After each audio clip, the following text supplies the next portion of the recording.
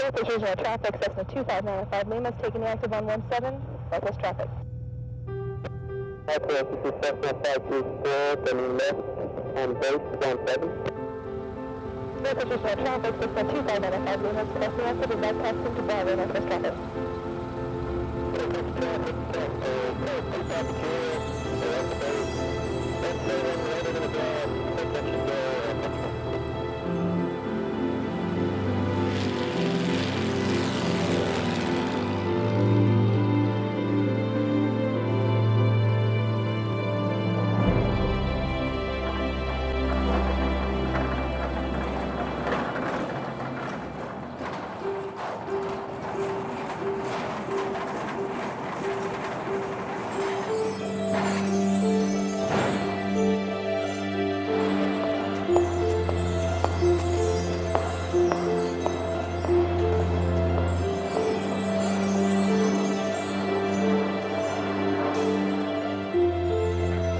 Growing up as a child, I wanted to be exactly like my dad. My dad has traveled the world and learned all these amazing things about aviation. He's met amazing people.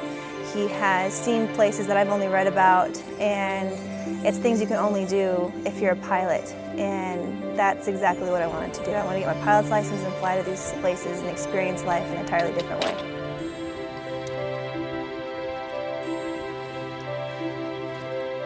My name is Heather Marsteller, and I've been flying since I was literally a baby with my dad, who's also a pilot. He would stack phone books up on his seat whenever we'd go up so I could see out the window and help him navigate to the best of a little 2-year-old's ability. Through the years, aviation has gone from being just a fun hobby to a really strong passion, and I decided that I really wanted to pursue it wholeheartedly. Okay, flaps are down. When you're inside, check the fuel quantities, make sure that the indicators are working. Turn the master back off. We have to check the oil. Has to be between 4 and 8 quarts of oil.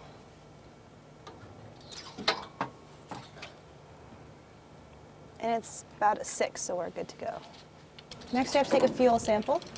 Make sure that the fuel is clear and there's no debris. And it has to be a very clear blue.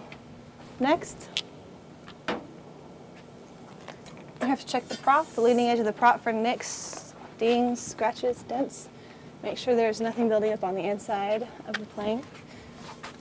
Now, every plane comes with a checklist, and it has instructions for before your flight, which is your pre-flight, and then your starting engine. So we're going to follow what it says for starting your engine. It says the master switch is on, which is here. Your carburetor heat is cold. Mixture is full rich. The primer is over here. You have to give that between 2 to 5 strokes of primer. So I enrolled in Flight Academy, and through my training, it really helped me appreciate life and all its intricacies and how it can parallel with aviation. And then the next thing is clearing the prop and starting the propeller. Clear prop.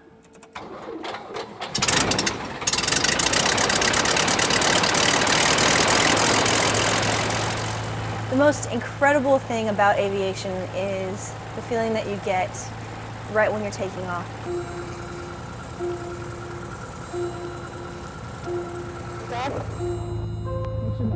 Make sure the instruments are clear, the ailerons are free, the elevator is good to go.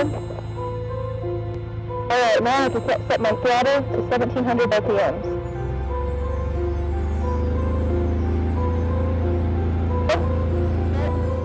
The attitude indicator needs to be flattened over. Alright, make sure there's no pattern, get ready to land and go. You give the engine full throttle, the plane starts shaking.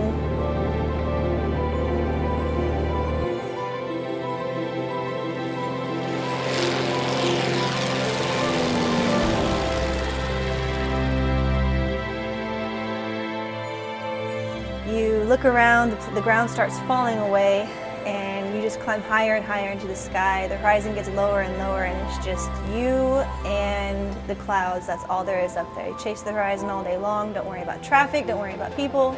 It's just you having the most amazing experience of your life, viewing the world from a completely different perspective.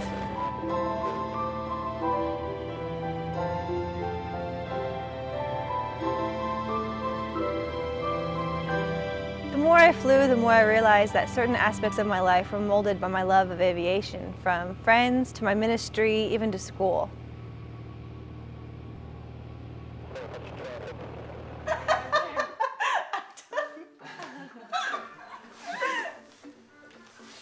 Oh, my head's in your way. In your head's way. Grimsby, yes, is the advisor to what Disney prince? Okay, does it start with an A? What do you think? Oh, I don't know! Oh, we No, have wait, a timer. we have the timer here. Oh. There's no timer necessary. Oh, there's a timer. There's no timer. Aw. He who holds the remote says Yeah, no. 20 seconds left. One thing I really like to do is share my love of aviation with my friends. We were able to go to the Fort Worth Air Show, and I was able to share some of my knowledge with them.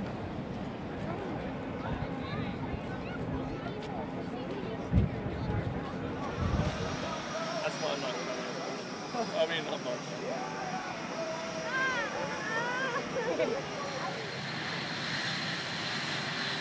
Here at Fort Worth Alliance Airport.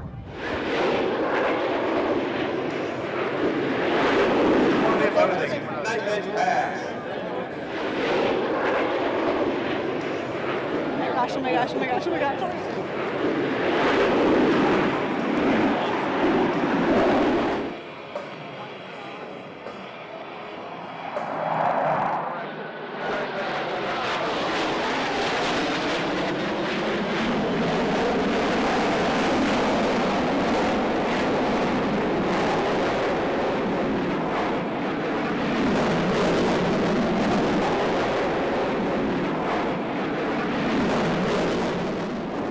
Everyone has their passion that they love to share with other people, and mine is aviation. And to see my friends really take part and be excited about the different aspects of flying and everything that aviation has to offer, it's truly rewarding. Flying plane to number 2, the right wing wind from San Diego, California. Being a pilot has shaped my ministry because by being able to defy gravity, it gives you a feeling that you can do anything else in the world. And when you can get someone in the plane with you that either hasn't flown before or flown very little, it really puts questions into their minds, into their hearts. And just the feeling of utter freedom, it gives you a great opportunity to share my passion, which is Christ, and being able to share that with them gives it a completely different perspective than anything they've ever seen.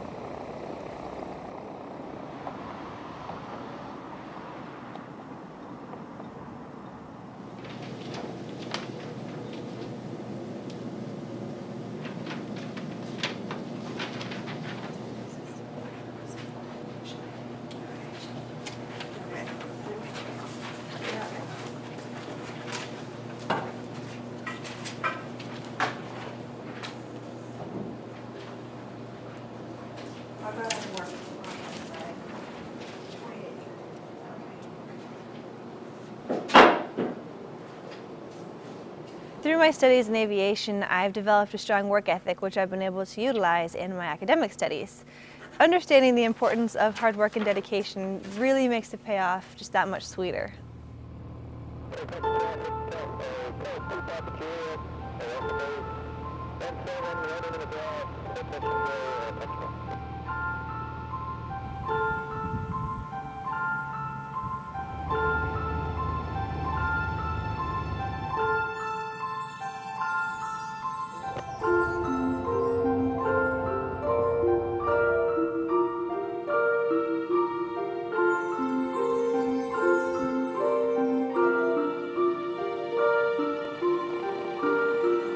Everyone has their dreams and their horizons that they chase after. And there's always going to be feelings of hesitancy and inadequacy.